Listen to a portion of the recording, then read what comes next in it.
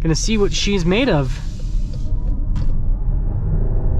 Hey everyone, it's Ben Hardy here, and in today's video, we're gonna be going over a 2021 Chrysler Pacifica Hybrid in the limited package, and this one actually has a full charge, so we'll actually be able to really test out the hybrid system in today's video. But first and foremost, a huge shout out and thank you to the Dodge Ram here in Provo for giving me some time with this Pacifica. Check out the inventory link below. Let's get straight into the video. Now under the hood we have a naturally aspirated 3.6 liter V6 that's paired to an EVT automatic transmission and a hybrid system. Now total system output's 260 horsepower, and then in terms of fuel economy it's 82 miles per gallon equivalent. It's 30 miles per gallon just with the gasoline engine, and that's all. Now let's go over the front end of the Pacifica Limited. So first off, the hood slopes down abruptly just like pretty much any other minivan on the market. And then coming to the lights, this is my favorite part. I love the look of these new lights. They look really sharp with all of the LEDs. They're really bright as well. And then notice that the whole front grille has pretty much been blacked out with the chrome accenting around it. And then you've got the chrome there for the Chrysler logo. And then below the Chrysler logo, there's a little camera. And then more black mesh here at the bottom with parking sensors integrated into it. And then there is this little kind of like chrome strip. It's kind of like an upside down L basically, but other than that, there is your full front view on the Pacifica Hybrid. Now coming around the side here, we've got two 35mm tires wrapped around 18-inch wheels in the front and over in the rear as well. And I really like the design on the wheels. Definitely crazy, especially for a minivan. You usually don't see something like that. And then the brake caliper pretty much matches the coloration on the wheel. A little bit different in texture, but the color is pretty similar. But yeah, I really like the wheels. And then since this is a plug-in hybrid, this is where you actually charge it. So you guys can see there's a little charging port right there, really easy to access. And then notice that they've got the chrome there at the top of the mirror, and then right there in the middle portion of the door handles, and then at the bottom of the minivan as well. But other than that, here's your full side view on the Pacifica.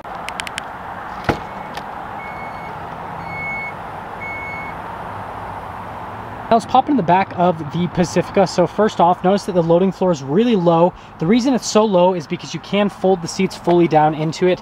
That's what this little strap here is for. So you pull the one strap and then the seat pretty much just does everything for you. Obviously you have the mats there, so I can't do it, but you guys can see how the seat folds and like pretty much just folds all the way up, which is pretty cool. But then when you are ready to use the seat again, you guys can just use all the straps and everything, and then that'll give you access to the seats. But yeah, they've got a little diagram right there that shows you everything.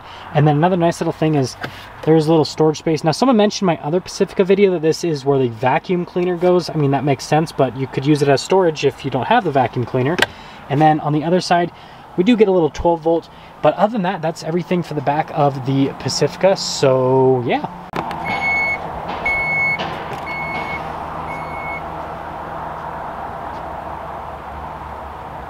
Now let's go over the rest of the rear of the Pacifica. So first off, you've got this gigantic light bar, which I absolutely love the look of. I know this is a minivan, but it's a stylish minivan. And then you've got the Pacifica and the e-hybrid badge right there. Parking sensors all along the bottom, and then more chrome accenting. But yeah, that light bar looks fantastic. Like from the back end, this is definitely the best looking minivan on the market.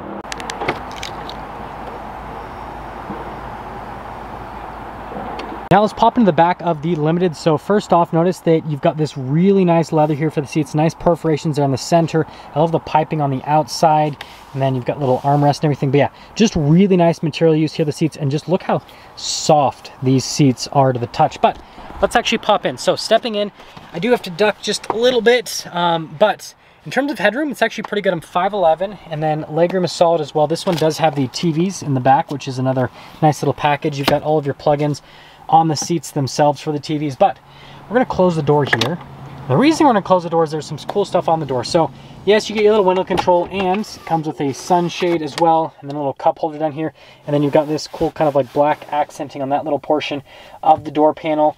But yeah, this part is pretty cool. And the last thing is the climate controls are there at the top of the Pacifica. So if you're a rear passenger, you have to be on that side to control the climate zone, which is kind of sad. It's only on one side, but at least they give you the function.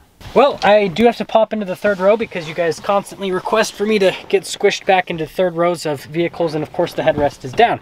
But now that we're in the third row, it's a very nice place to be. I've got a decent amount of headroom. I'm kind of like slouched a little bit back here, but I actually fit a couple of cup holders, got some USBs, yes, there's a sunshade back here, and there is a sunroof. So you can cover it up with that little shade right here for the rear, but the rear passengers do get their own little sunroof. So notice that you've got the panoramic back there, or I should say up there actually, rather, and that's for like the first row and the second row. And then the third row gets this little sunroof so they get some light so it doesn't feel so like dark and gloomy back here, which I think is another nice little touch. I think this is technically like a tri-roof. I don't know. Pretty cool though. Now let's go over the door panel here in the front. So again, really nice soft touch leather here with the stitching that goes across. All of your window controls, the mirrors are power folding. I like this wood trim on this little portion right here with the memory seats.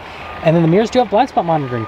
And coming to the seats here at the front, again, just as nice as the ones in the rear. So you got the nice perforations, really nice leather with the piping. They're soft to the touch. There's your adjustments on the side of the seat. Also, this comes with the Harman Kardon sound system.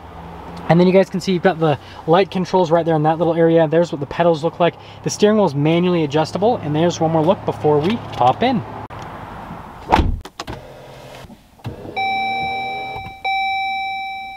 Now this is my favorite part in this Pacifica Limited, and that's the steering wheel. I love the darker leather on the outside with the leather on the interior, and then you've got the silver lining in between them. You always got to see the silver lining, people. Cruise control on this side, and then we've got our adaptive cruise control just down below. Voice command, phone controls, and then controls for the center stack. Radio controls are on the back, and then you got your turn signal stock, and then you got your windshield wiper stock, and that's all for the steering wheel. Now here's the gauge cluster in the Pacifica Limited, and I love the look of this gauge cluster. So they combine analog gauges with a little bit of a screen setup, which I think just looks good overall. So you've got your fuel there on the right side. On the left side, you've got kind of like the actual hybrid info, right? It shows you whether you're in the charge or whether you're using a bunch of power when you're accelerating. And then notice that right here in this little area, it shows you some pretty cool stuff. So it shows you your total range, but then it shows you how much is from gas and how much is from the battery, which is pretty neat. And then it shows you your battery percentage as well, just up above. And then as for the rest of the screen, it just shows you different bits of information on the vehicle itself. And then you've got your hybrid info tab, which is another nice little touch right there. But yeah, the rest of the center screen's pretty normal to Chrysler. It's just those few things are a little bit different for the hybrid aspect of it. Now here's the center infotainment system, and this is new in the Pacifica. It looks really good. So first off, from a camera perspective, you got a backup camera with the trajectory lines that turn with the steering wheel, and then you do have a bunch of different viewpoints you can see out of the Pacifica, which I mean helps out a bunch. And then yes, you can zoom in if you are going to hook up to a trailer. Now, as for the rest of the infotainment system, you guys probably recognize this from the Durango. It's the same infotainment system, just made for the Pacifica. Really easy to use. One of my favorite features on this is the little fam cam. So that actually shows you the interior of it. So instead of having to turn back, you can just kind of use this, which is a lot safer. But you can see what your kids are doing there in the rear, and then you can obviously yell at them if they're messing around. And then you do have the little e-hybrid as well, which of course I didn't actually fully press it, which shows you different bits of information on the hybrid system, which I think is another cool little feature.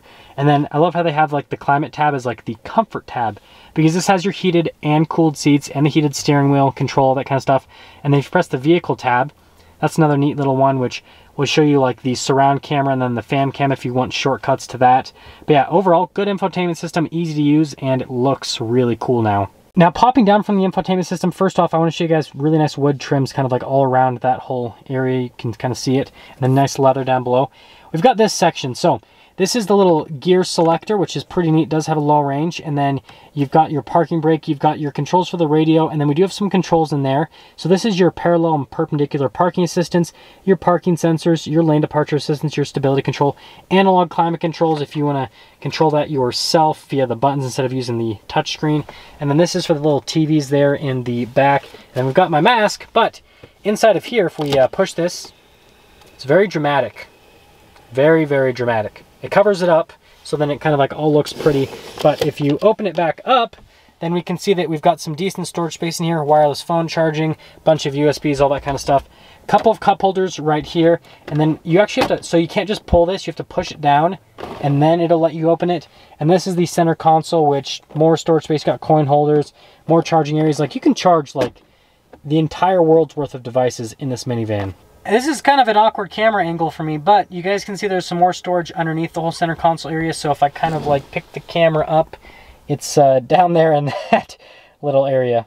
So popping over here, we've got nice soft touch and stitching on the dash. And then You can see we've got a regular little glove box right there. I love the combination of like the black with the cream. I think it looks pretty cool. And then popping up top, we do have a lighter colored headliner. Got a little sunglass holder up here. Full panoramic sunroof. Got all your controls for everything pretty much here at the top. So first off, you've got the controls for the tailgate and then the doors, and then you can turn the doors off as well, which is a nice little touch. But yeah, that's everything for the top. Now that we're done going over the interior on this Pacifica Limited, let's quickly get into the pricing. So in terms of pricing, this Pacifica Limited stickers for about $50,000 before any type of market adjustment. That all being said, let's take this Pacifica Limited out and see how it drives.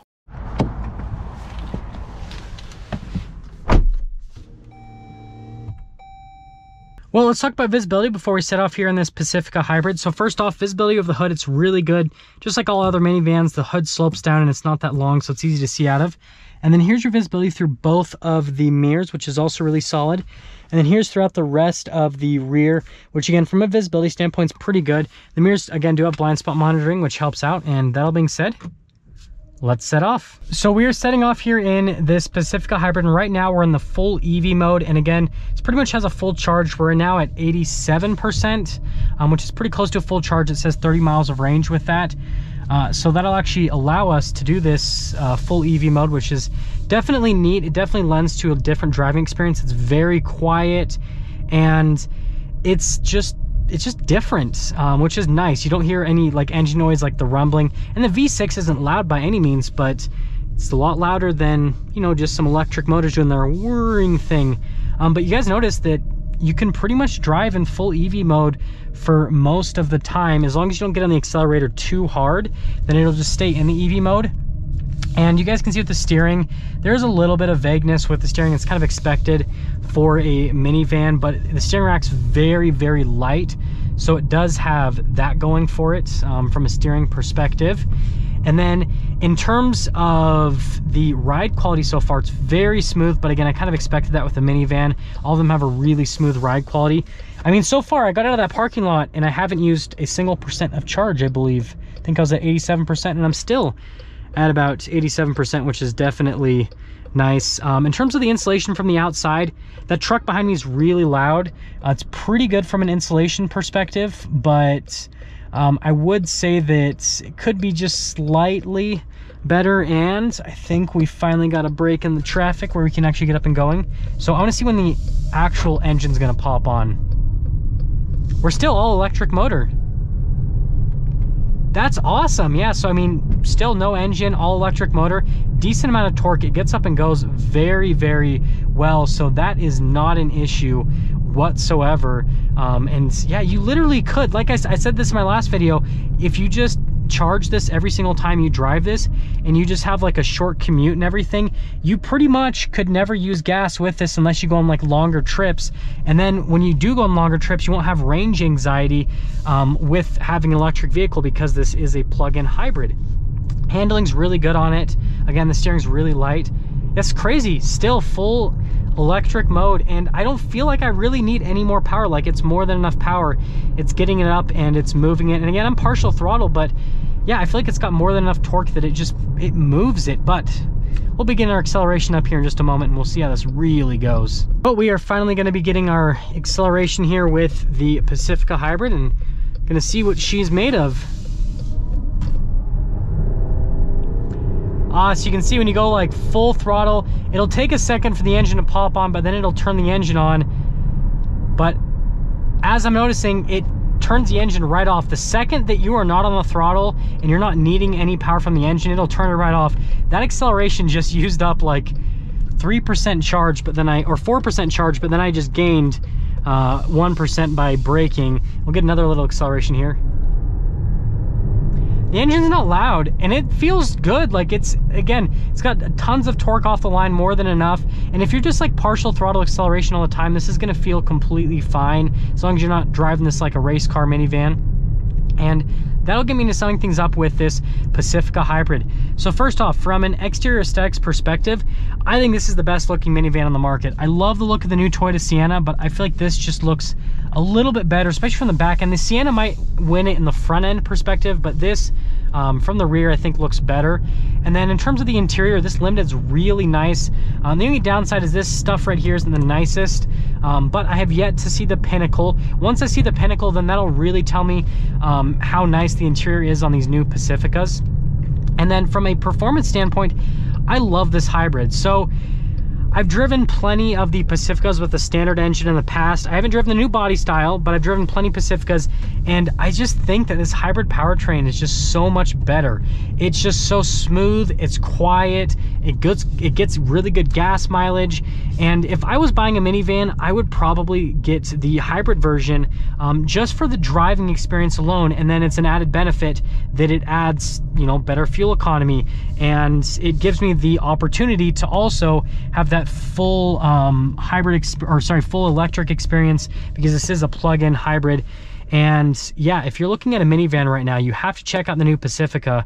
And if you're looking at the Pacifica, you have to check out this new hybrid. Now, that's going to sum things up for our video on this 2021 Chrysler Pacifica in the limited package with the hybrid powertrain. And again, a huge shout out and thank you to the Dodge Ram here in Provo for giving me some time with this Pacifica. Check out the inventory in the link below. I'll see all of you in that next video.